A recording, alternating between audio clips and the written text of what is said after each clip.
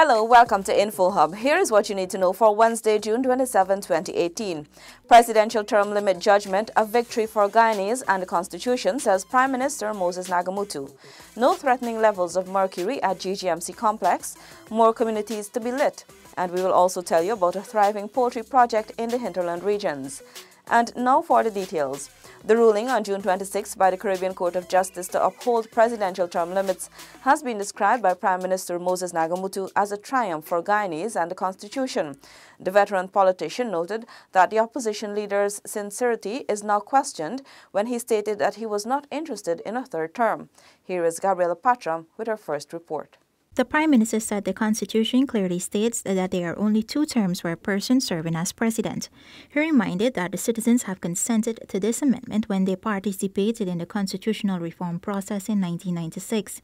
He noted that when the amendment was eventually taken to the National Assembly in 2000, both of the parties, the PPP and the PNC, voted for there to be only 2 terms for anyone who would contest to be president, which meant that the opposition leader, Barrett Jackdio, signed on to. He noted that there were persons inside the PPP who did not support the motion for Mr. Jackdio to run for a third term.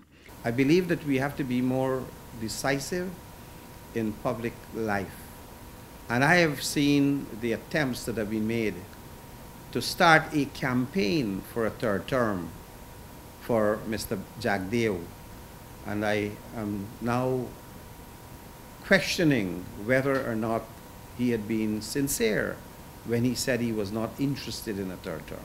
In explaining what the CCJ decision means for Guyanese, the Prime Minister said the Constitution should be respected since it is the instrument by which Guyanese should be guided. He added that the judicial system should be respected and not have motives of bias and racism ascribed to it.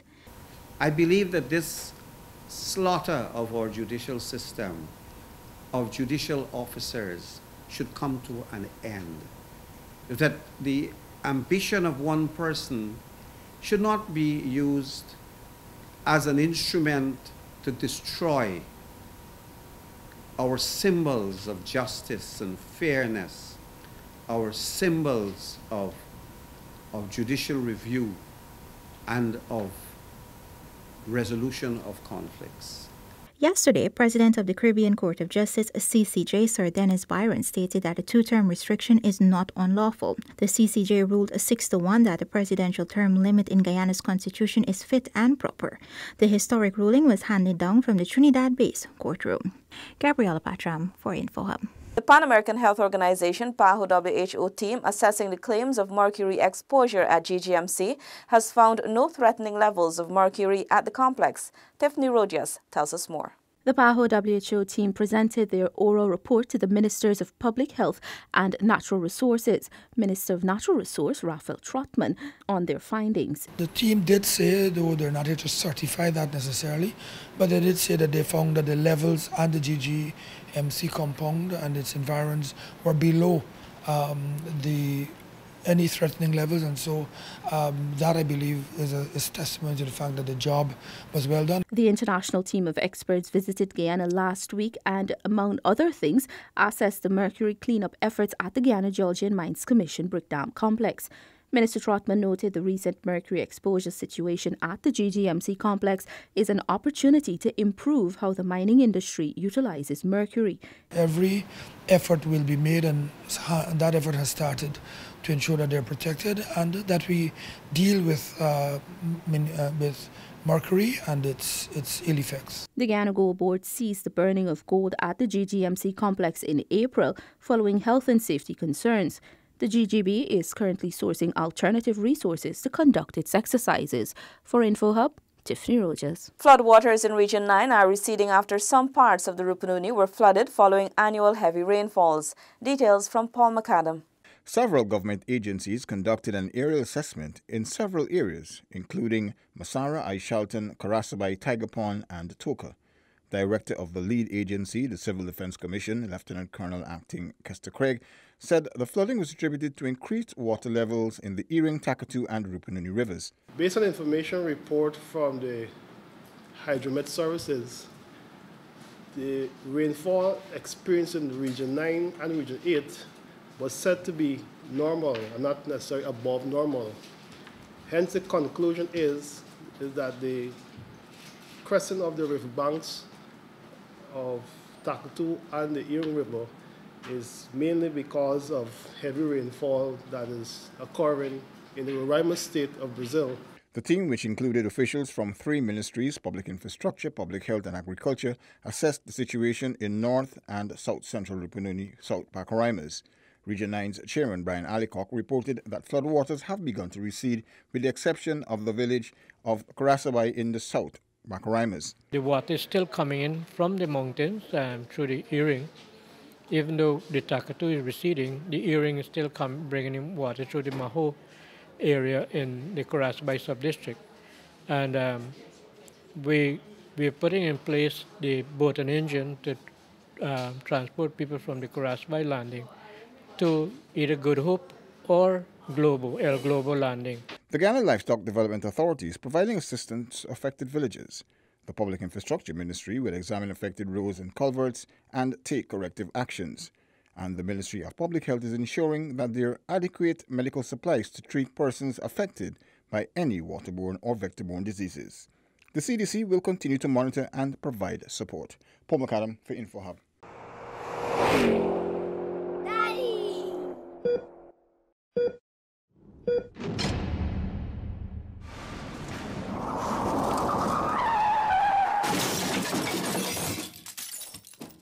Thanks for staying with us. Streets and roadways in Guyana will soon be lit, as over $3.5 billion in funding has been secured from Japan for the installation of lights countrywide. Renetta Lafleur has more in the story.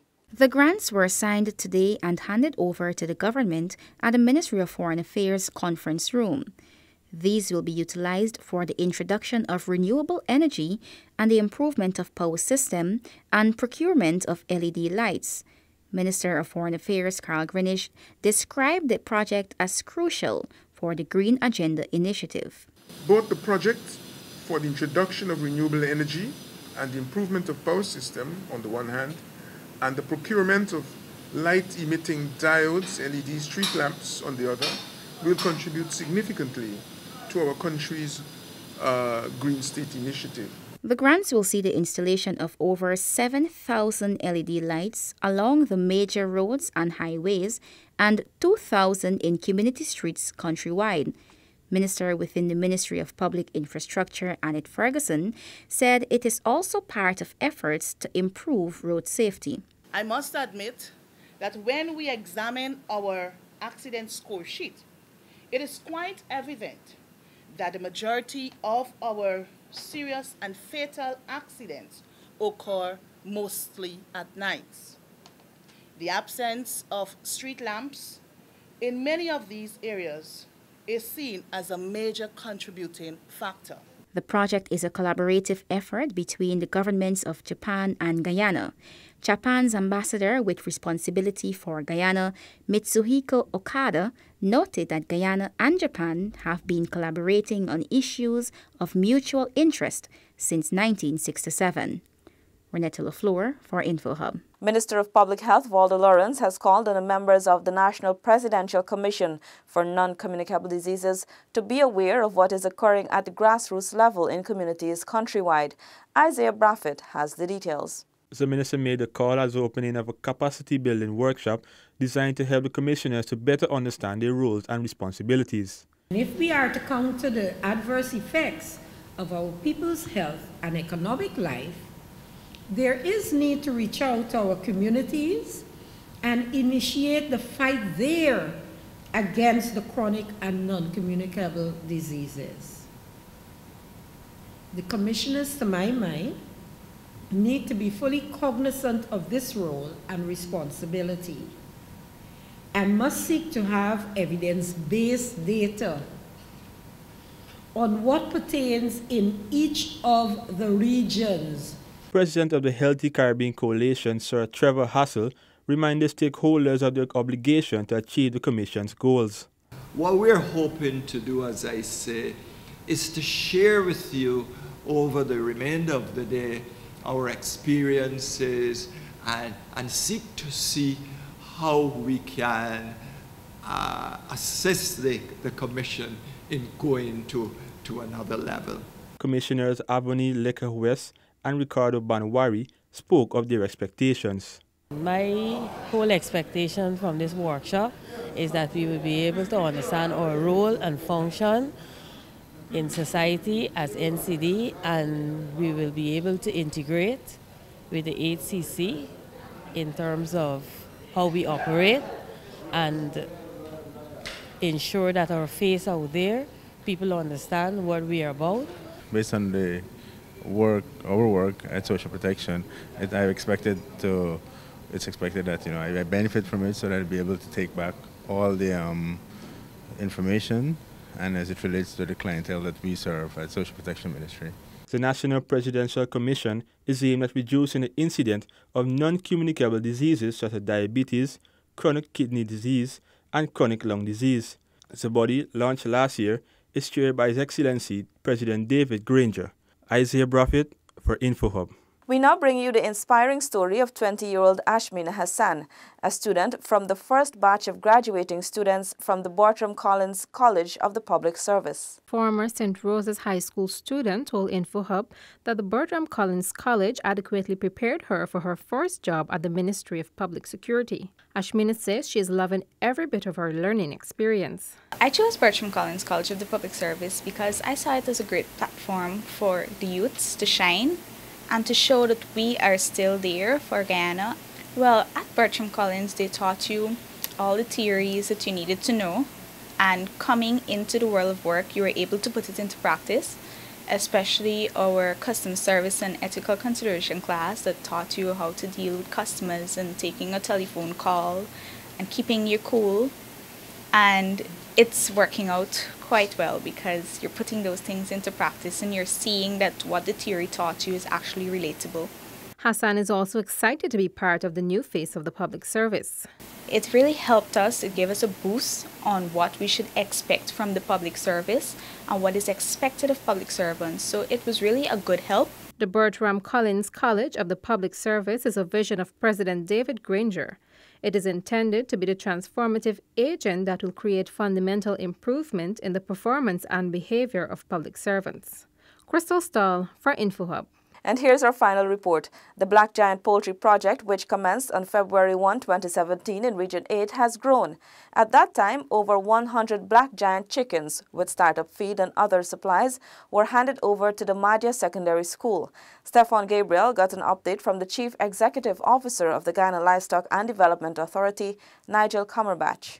The Black Giant project that was mentioned would have started in 2017, and at this point in time, I can tell you we really cannot keep up with the demand that we are getting for the Black Giant chickens, particularly in areas like regions 1, 7, 8, and 9. Cumberbatch explained that the dual-purpose poultry is suitable to the hinterland communities because of its grazing habits. He also says the poultry will provide a readily available and less costly source of protein to the districts, which otherwise are dependent on imports from other regions. The bird is quite a phenomenal bird. It has the ability of giving you in excess of 200 eggs per year, and it also can produce about 4.5 kilograms of meat. And as such, because of its ability to graze, rather than the continuous utilization of commercial feeds, the demand for it, particularly as it relates to the hinterland communities, is quite great. The Black Giant poultry is a Creole breed. It is the largest of the dual-purpose chicken and is excellent for meat and egg production over a longer period. It can lay in excess of 200 eggs per year and produce about 4.5 kilograms of meat. For InfoHub, Stefan Gabriel. Here now are your bridge and weather reports.